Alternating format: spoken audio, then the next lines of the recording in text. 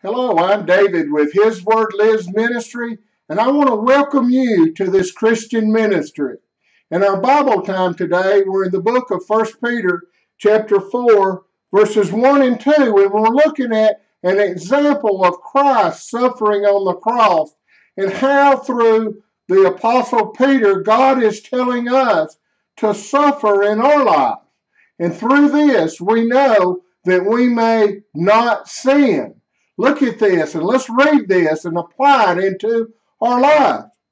For as much then as Christ has suffered for us in the flesh, arm yourselves likewise with the same mind.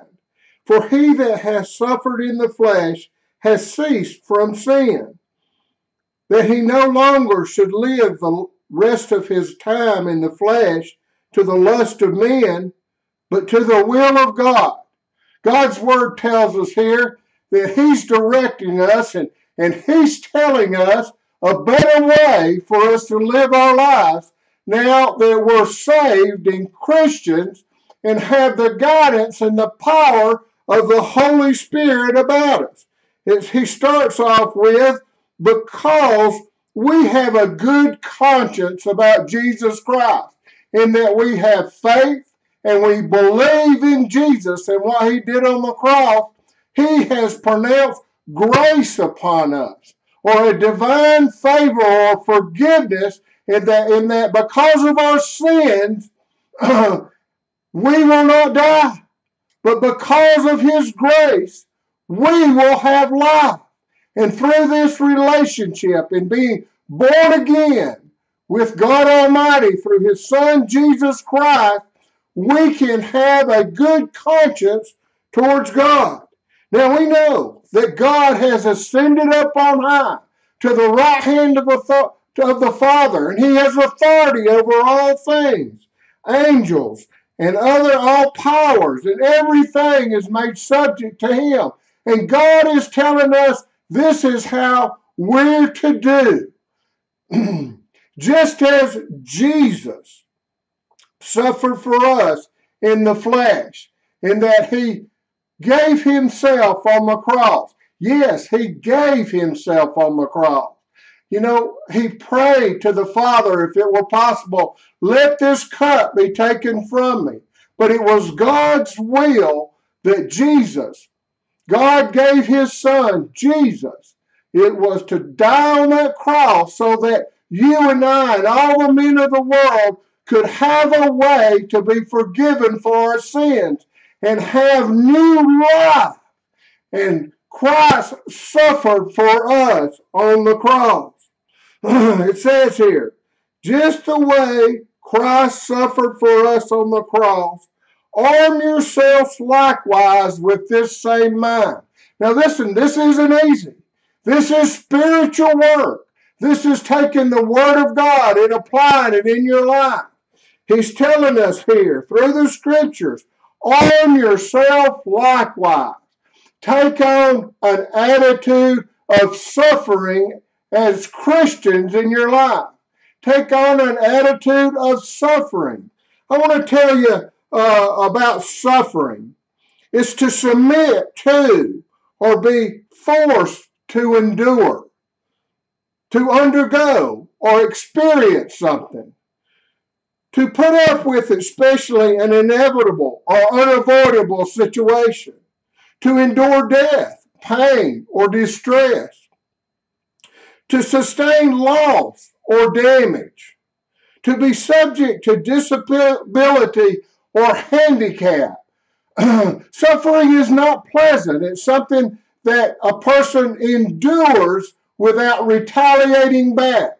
It's something that a person goes through and achieves because of the love of Jesus inside of them and because they're interested in doing the will of God in their life and not responding and retaliating to the flesh and the lust of the body and the things that will be presented to us in our life. When we do this, God says here that person, that Christian, that suffers during situations and in relationships with other people. He that hath suffered in the flesh has ceased from sin. He doesn't retaliate. He shows kindness instead. One that doesn't deserve forgiveness, he gives forgiveness instead and cares about a relationship that that person may have an opportunity to tell someone about Jesus. There's a difference in someone that matures spiritually and takes on suffering as a way of life. Listen, we won't do this at the spur of the moment and reactions. We react in the flesh. But the scriptures tells us to arm yourself likewise. I want you to work with an attitude of suffering in your life. I want you to work with an attitude of being willing to endure, being willing to forgive, being willing to have pain and discomfort because of other things that people do. And know that this is the will of God.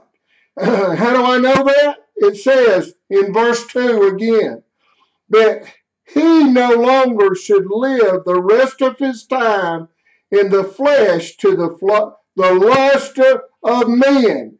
When the lust of men, the things from the eyes, with the heart and the mouth, or you're attacked, no longer live to responding to those things in a fleshly way. And do this, but respond with the will of God. Go to the Lord in prayer. Ask Him to help you have the strength to suffer different things that happen along the way in your life. What a beautiful lesson this is, and a challenge for us Christians in our life to suffer just like Christ did on the cross. So He never did anything wrong. He was perfect, sinless, but He suffered on the cross for us, sinful man. We have all sinned and come short of the glory of God. But Christ suffered for us. He endured. He gave Himself. He didn't follow the flesh, but He followed the will of God in His life. And He was obedient and did the work of the Father. I'd like to ask a prayer for Kim Holcomb this morning. She has an unspoken prayer request. I'd like to ask prayer for Mary Ruth Hare that's recovering from surgery.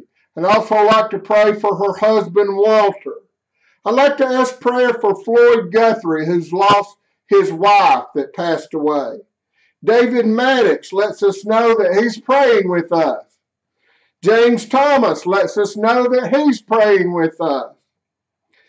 I'd like to pray for Ken and Sherry Bradley. And I'd like to pray for Sherry's mother that's in the hospital and her health situation. Don Thurman lets us know that he's praying with us. Sammy Adams lets us know that he's praying with us. Now you pray with us. Right now, we're going to go to the Lord in prayer. We encourage you to pray along with us.